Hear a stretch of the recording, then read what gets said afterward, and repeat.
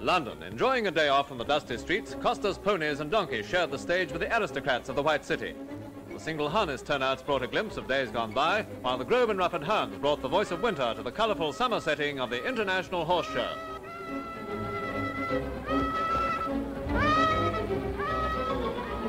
Riding Prince Hal, Pat Smythe competed in the Country Life and Riding Cup competition, but the event was won by Britain's newest jumping star, Dawn Palethorpe. As always, the jumping proved the main attraction, though Glenamaddy of Ireland evidently thought otherwise.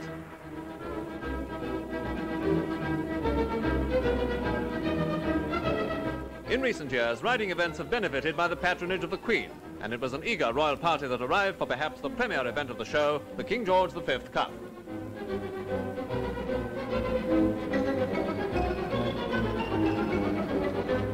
Among 24 entries from 7 countries was Lieutenant KIERNAN of Ireland on Ballymonty.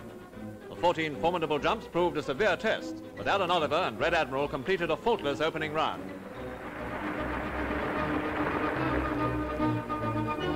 And here's the winner. Lieutenant Colonel Cartasegne on the grey Brando takes them all in perfect style to record Italy's first post-war success in the competition.